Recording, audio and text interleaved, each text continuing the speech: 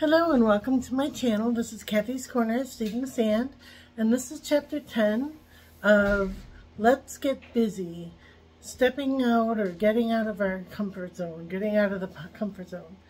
And what I wanted to talk to you today about was the feeling of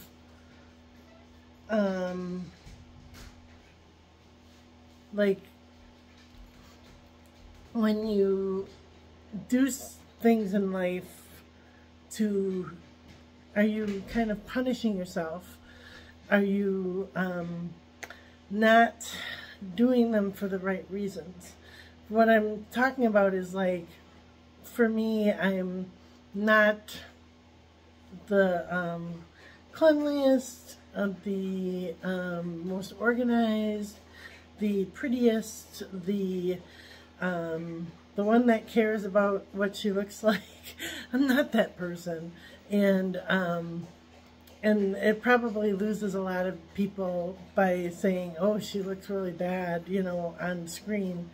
And I really don't do this to look like a goddess or look like a queen. I do this to say, one, I am authentic, and two, you are not alone, and three, I am not alone. And I want to share my gifts with the YouTube universe to say, I don't care how hard it is, I don't care how hard you have to fight, or who you have to fight, or why you have to fight it, you will get up and do it again. You will get up and do it again. Yesterday, I got a card that said, you are no longer the student, you are the teacher. And if you go way back to my channel at the beginning, I'm constantly talking about this volleyball coach that pounded volleyballs at my head in high school. And I just had to get up and get ready, get up, get ready for that next hit.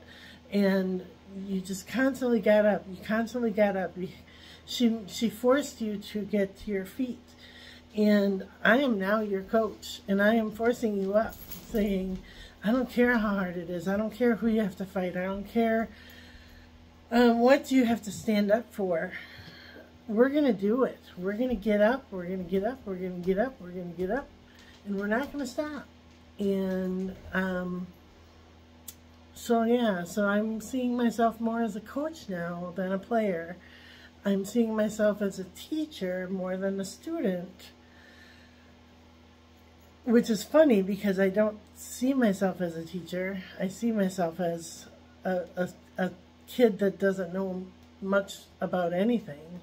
But I am envisioning myself through Florence Shinn's book of how the game of life and how to play it. You envision yourself being the coach. You envision yourself being the teacher. And you are capable. I am capable of telling you that no matter how hard it gets, no matter how little hope there is, we'll get through it, because we're getting up, and we're getting up. And I will continue to hit the balls at you, and I will ask you to get into that ready position before the next ball comes. And they will be coming fast and hard, and they will be coming right at your face, and they will be coming right at your feet. And you have to be ready, and they'll be this way and that way. And yeah, I'm just having fun with you now. So yeah, but I do see myself as the coach on the ladder, hitting ball after ball after ball. And her shoulders must have been so sore, but she wasn't going to stop. She wasn't going to stop. And neither was I. So we're in this together. All right. Yeah, that was, I just come off with these like off the top of my head, so I apologize if that sounded weird. These are the Healing Spirit Oracle cards by Gordon Smith. And today's intention, they look like this. And I'm going to get out of my pocket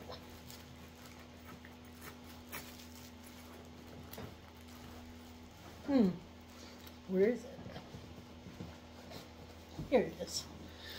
My matching rosary that I'm going to have with me all the time, and won't go through the wash this time.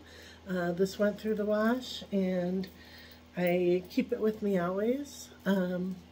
It came back together magically, miraculously, however you want to call it. And I am sharing that with you to say, I don't care how hard it is. I don't care what people tell you you have to do or you have to say. You get up and you do the right thing. You stand up and do the right thing. So these are the cards, and the intention I'm setting today is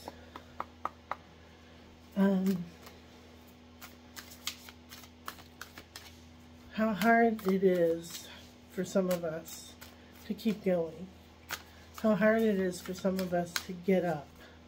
How hard it is for some of us to press on and do the right thing even though it's hard. And you don't just give up and let society do whatever they want to do to you.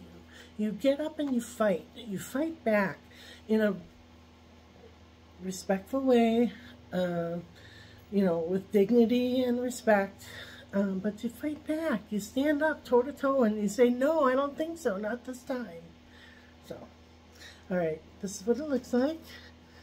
And it says, trust in the wise spirits and your prayer will be answered.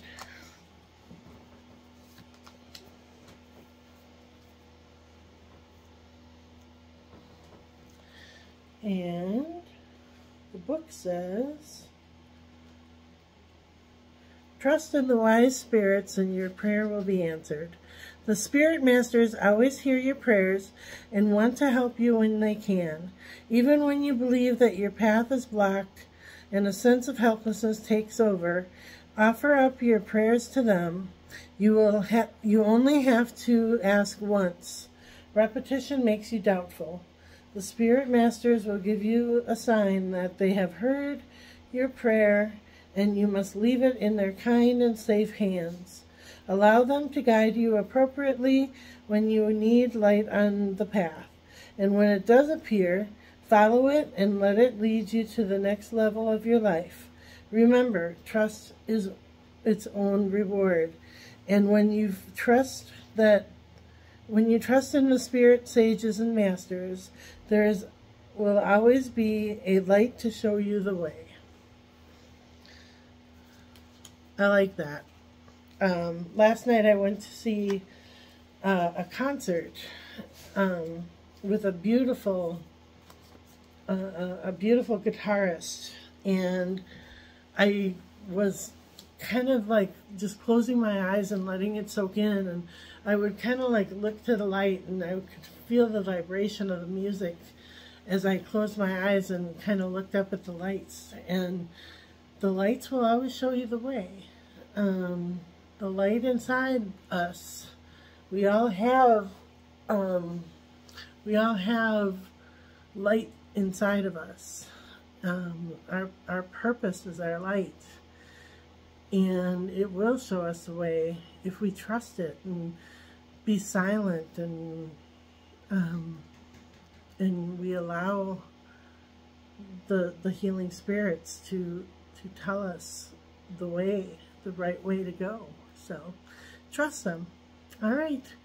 I wish you well. I wish you a wonderful day today. Have a good day.